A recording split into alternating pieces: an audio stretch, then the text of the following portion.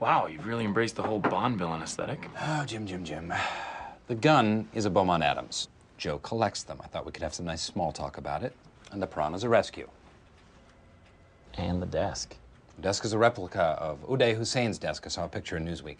Listen, I'm a very busy man. Let's get right down to business. Okay. Joe is coming later today. I cannot have a subordinate trying to make me look stupid. Okay, I need you to promise me that you'll be on your best behavior. I promised other people that I'd be on my worst behavior. And I gave my word, so. Don't make me fire you. You can't fire me. You're acting manager, not office manager, so you have no firing powers.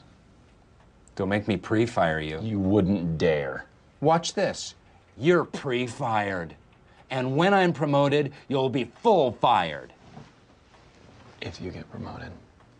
And if you haven't fallen in love with me by then. What